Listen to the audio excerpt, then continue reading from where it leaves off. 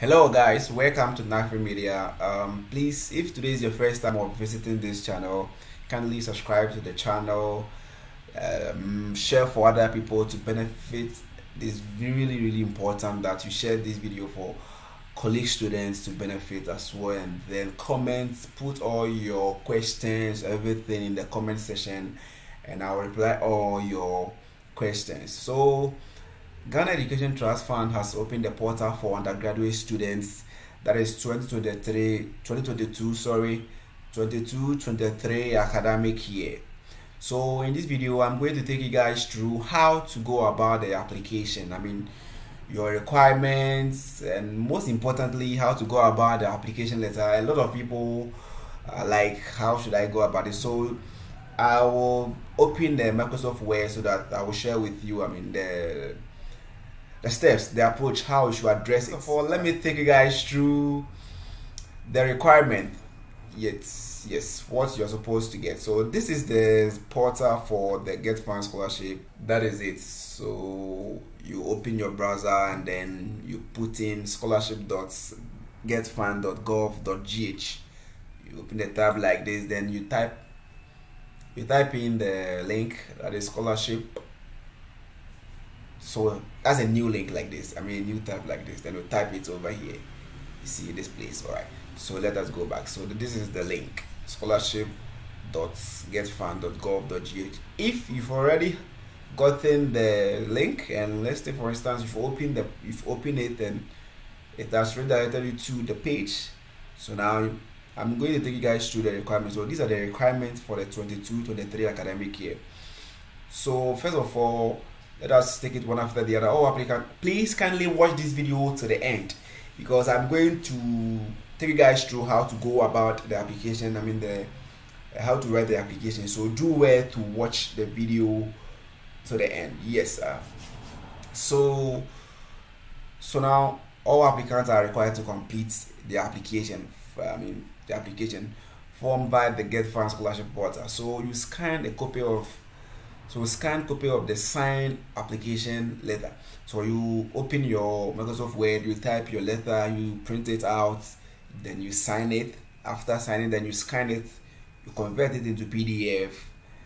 That is one. And then you scan your proof of nationality, being it your passport or your national ID card, the Ghana card, yes, or your passport. So you take a picture of them, nice picture of them, and then I don't know if you can scan it yourself into a printed press and they will convert it in for you. But if you have that application on your phone, you just take a picture and then you convert it into PDF. But then for the letter, you can't do it with your phone, because you have to print it out and get the hard copy, sign, and then you upload that one. So with the Ghana card or the passport, you can just take a picture and then scan it and convert it into PDF and upload it. Now the next one that we are going to talk about is the admission letter, clearly stating the program duration. So if you don't have your admission letter with you, kindly do and then search for it, because as you can see over there, it wasn't indicated like where applicable, meaning it's something you must get. You see where you see where applicable, meaning it may apply to some category of people, but with the admission letter clearly stating the program duration, you should get it.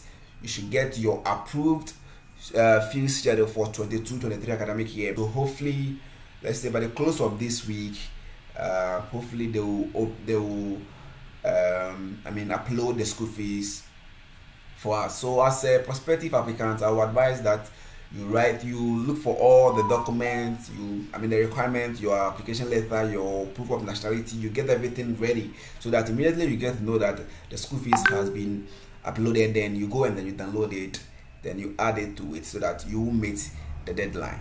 All right, so the next one that I'm going to talk about is the secondary school certificate results, WESI. That is where we have where applicable. So the WESI, the CTVET, and any other certificates recognized by the Ghana Tertiary Education Commission, into brackets where applicable. So for instance, like continuing students, most of them as a continuing student will be asked to upload their transcript. Yes, if you're a level 100 student or a fresher, that is where you'll be required to upload your WESI results. Yes. And I think for even continuing students, you'll be asked to upload your work results as well. So please do well and get all these documents ready, so that immediately your school fees, the school fees is uploaded, then you'll be able to submit them on time to avoid meeting the deadline. So the previous academic transcript for continuing student, as I said earlier, so you can see that if you're a continuing student, that is you have to upload your transcript. You go to, for those of us at University of Ghana, you just go to your MIS web, then you download your transcript over there, then you upload it. All right, so that is it. I'm sure other tertiary, they do have their portal as well, definitely. So you have to upload it from your school site, then your transcript, then you upload that one. Next one is the previous undergraduate certificate shoot. You already have, if you are pursuing another undergraduate certificate, you have to upload all your transcripts from your previous program.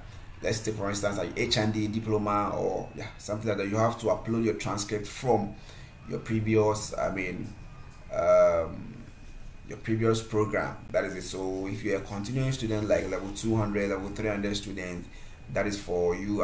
This particular one, and the previous undergraduate certificate, if you are doing a top up like the H&D student, the diploma and or you have a degree but you are doing a top up, that one too, you have to upload your previous transcript. So guys, these are the requirements. Please, if you really want to apply, you need to get all these documents done. You need to get all the documents done so that you upload everything, and trust me, everybody stands a chance of what getting it. That is it. So the application letter you are going to address, this is the it says scan a copy of the signed application letter to be uploaded, should be addressed to. So this is going to be your recipient address. So guys, let us start. Without wasting much time, let me open the Microsoft Word and then share with you guys how to go about it. So we are going to talk about how to write the application letter, and the most important part of this scholarship application whole thing. Don't forget to subscribe and then share this video for other people to benefit as well. So the purpose of this application letter, one is that you should be able to exhibit that indeed you are brilliant and a needy student. And then again, you write the application letter to indicate that indeed you apply for this scholarship. There are some instances where people will just pick family members and other stuff and then give them the scholarship like that. You see, the application letter really helps to indicate that indeed this person really applied for it, and he or she really needs it. So you should be able to demonstrate that in the application letter. So with this, I'm going to give out a format how you should go about it. Yes, so I already have here in my clipboard a sample that I typed just to make the video very short. So I have in my clipboard a sample of the application letter I typed. Yes, so I'm going to hit Ctrl V to paste it, so that after hitting Ctrl V, the sample that I wrote over here has appeared. So that is it. So this part, that is the writer's address and then the recipient address. In the site where I showed you guys, this is the address. It says that you should address them. Your letter should be addressed to this one, the administrator, GETFUND PO Box, this, and then you go ahead and you add other stuff to it. So request of scholarship to pay tuition fee and other expenses. So so this is, you can choose this one, or you can rephrase it, come up with your own. So that is it. So then we all know essays, how to write essays, and the intro, the body, and then the conclusion, where the introduction will contain the background information of the topic at hand, or how you got to know the GETFUND Scholarship, or maybe you give a brief history of your academic journey. Then again, you include a point that you will explain in the body. So you should be very careful with the introduction, because though all the parts are very important, but the introduction and the conclusion are very, very important. They're the key. So you should make sure that your introduction is solid, and then the conclusion too is good as well. So that is it. So the conclusion should contain the summary of the points you mentioned in the body, how you wrote it, and you summarize everything. And if there is a plead, you make it in the question just to place an emphasis on what you said.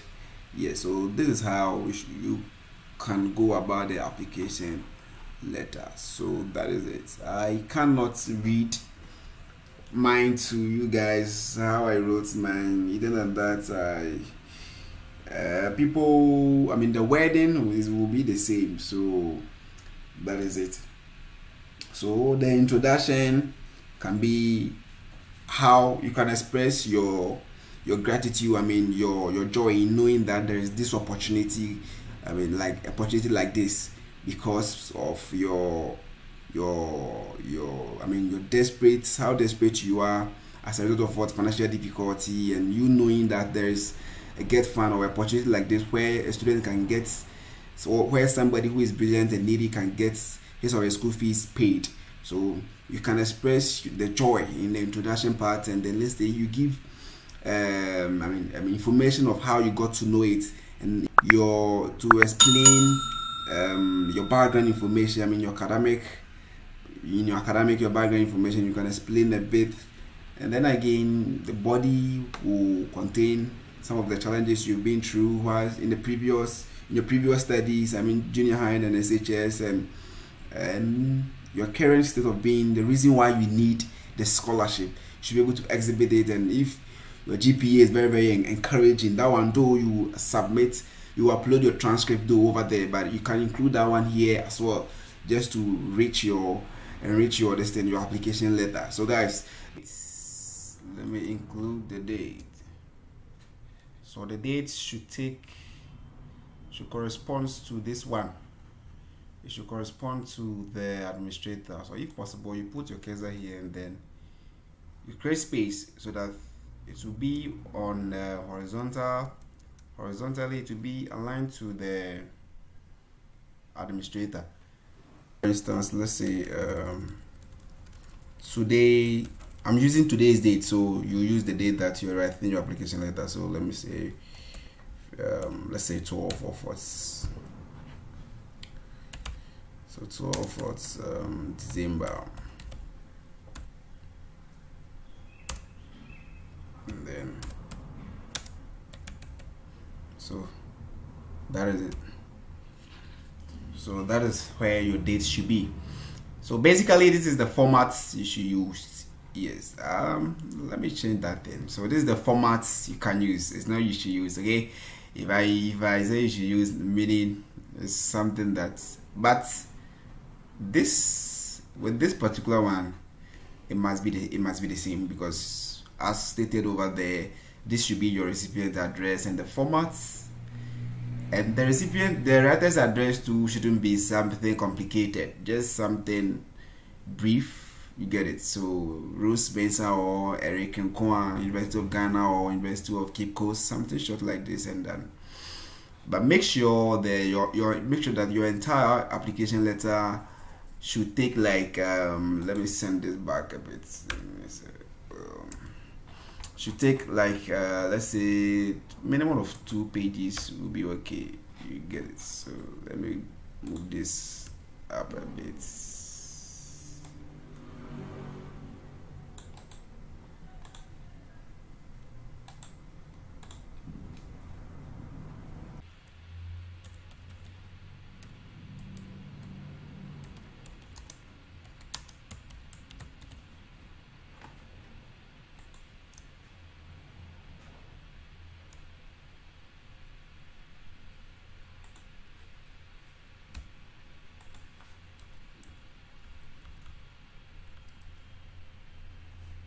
So that is it. The format should be like this.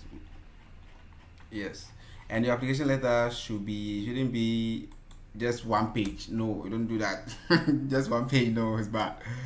I'm not discouraging you, but at least you should know is something which is going to be a competitive one, so you should be able to stand out. At least 2 pages will be fine. Okay, all right.